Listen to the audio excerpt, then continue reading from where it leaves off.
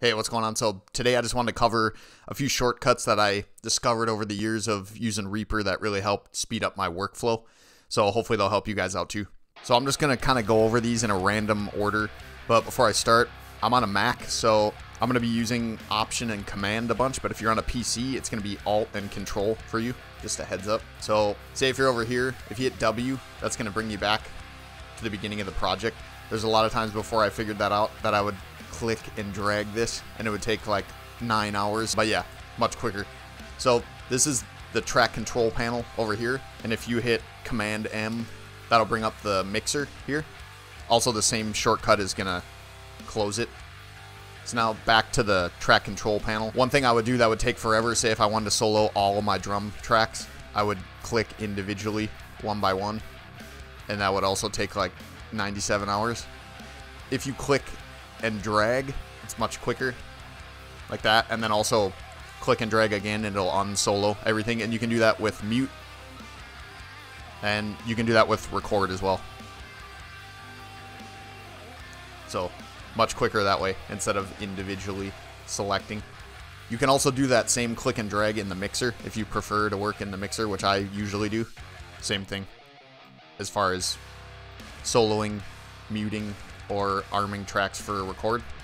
I think it's a bit easier in the mixer versus the track control panel. Another thing in the track control panel, if you click the effects button, it'll bring up all your effects on a certain track. But if you want to temporarily bypass, you can just click this on-off button here, and it'll temporarily bypass them. You can turn them on or off. But if you want to just get rid of every plugin on that track, just hold Option and then click, and now they're all gone. If you want them back, Command Z, and then they're all back on there, just how they were before.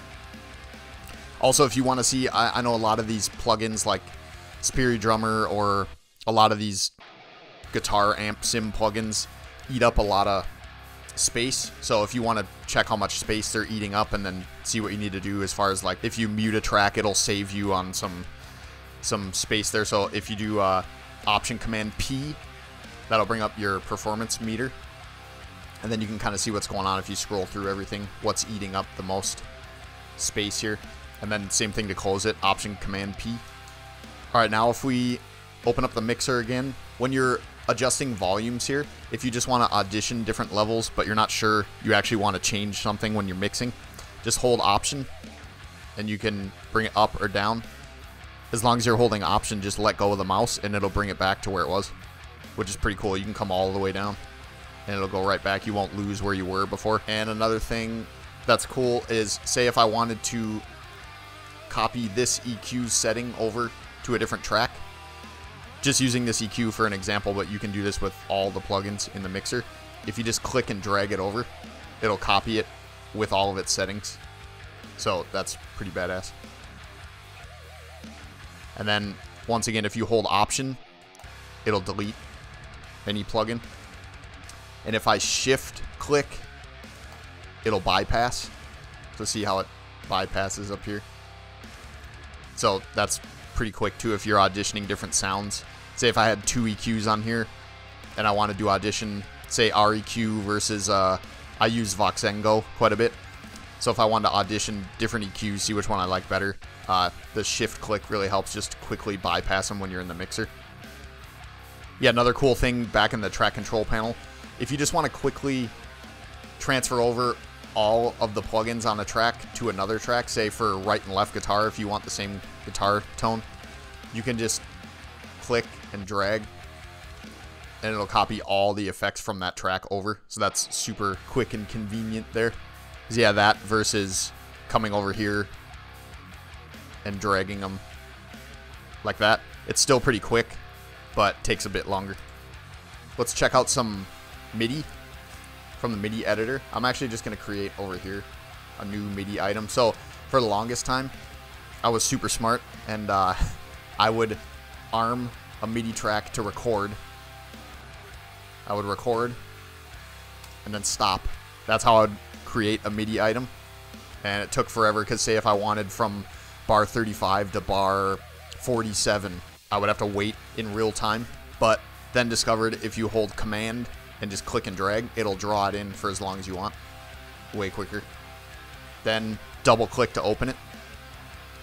And there's a bunch of stuff in here as well that really changed once I learned how to do it.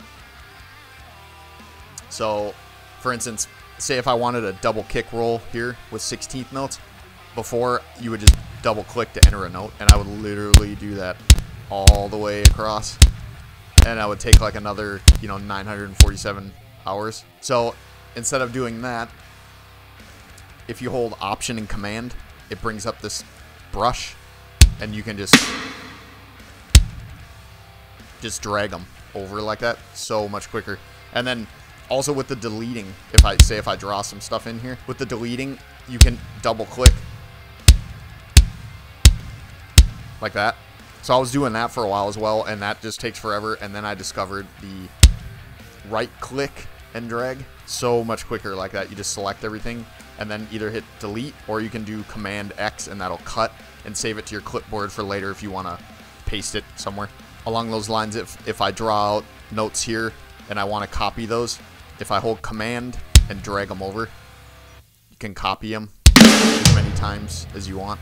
Say if I want to copy just these two sections here, select them both, drag them over wherever you need them. Super easy.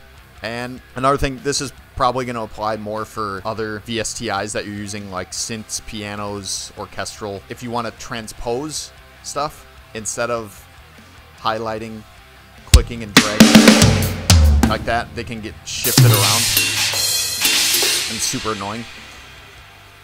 If you instead select the notes you want to transpose and then hit the T key, now you can come over here and choose your options, all notes. I usually do selected notes just so I can highlight and then transpose only the ones I've selected.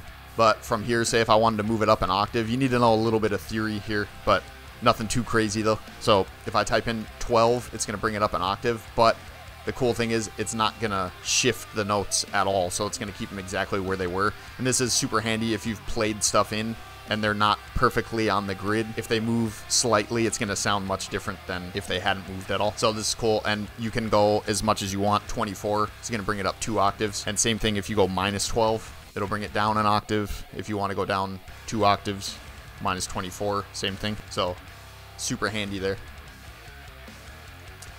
Now, if you shift click, you can humanize the timing yourself.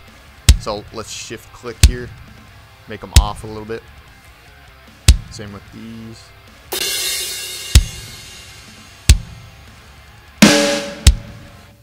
All right, so now if I zoom in, you can see they're not perfect like how these are here.